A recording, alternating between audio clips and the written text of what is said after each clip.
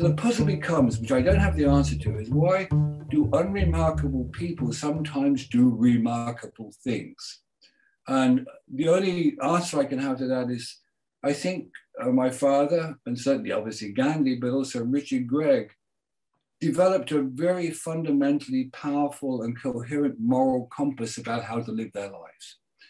And when somebody does that, you know, I think we should admire that, because it's in some ways in the current period sadly lacking, certainly in many of our leaders.